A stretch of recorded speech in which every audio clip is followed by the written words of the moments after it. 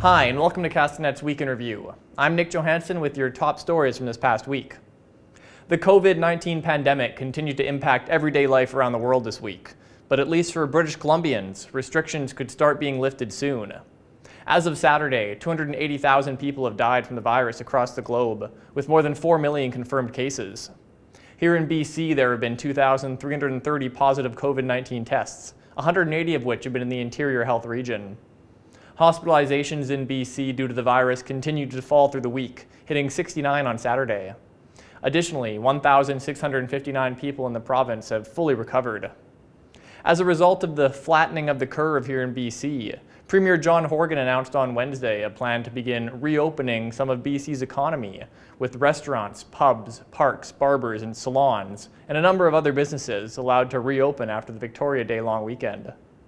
Thanks to the leadership and wisdom of Dr. Henry and Minister Dix, we put in place in British Columbia a plan that has slowed the growth of the virus and put us in a place for a safe restart of our economy. It won't be the flipping of a switch.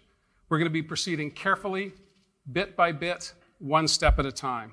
Downtown Kelowna residents near Mill Creek woke early Thursday morning to find the creek had burst its banks, no doubt bringing back flashbacks of the same type of flooding almost 3 years prior to the day. Several apartment buildings were flooded on Sutherland Avenue near Pandosy Street, along with a number of homes as well. My mindset was, well, here we go, 2017 again. We knew we've got 2 units in the lower floor. Those are the ones that were in jeopardy, so I came running down to see what I could do about that. And luckily my next door neighbor, young fella, came down to help out.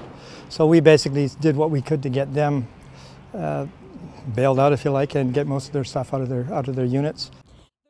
Stats Canada released new figures this week showing the serious toll the COVID-19 pandemic has had on jobs across the country, and right here in Kelowna. Compared to the same time last year, there are 10,000 fewer employed people in Kelowna, where the unemployment rate now sits at 8.1%. The region saw 5,300 jobs disappear in April. Province-wide, the unemployment rate now sits at 11.5%, up from 7.2% just 1 month ago. This is an incredible jump from before the pandemic, when our unemployment number in British Columbia was just 5%, leading the country when it came to employment.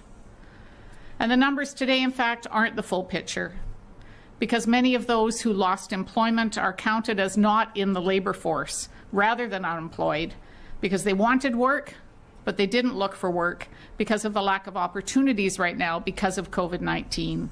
And a swarm of honeybees showed up in a Kelowna woman's hazelnut tree this week. I heard this buzzing. I was in the backyard and I couldn't figure out where the bee was. Oh, I thought it was just one, but it's like way too loud for that. And I came out to the yard and this is in my hazelnut tree. Wednesday morning, a local beekeeper arrived to help move the swarm along. That's it for this week's Week in Review. For Castanet News, I'm Nich Johansen.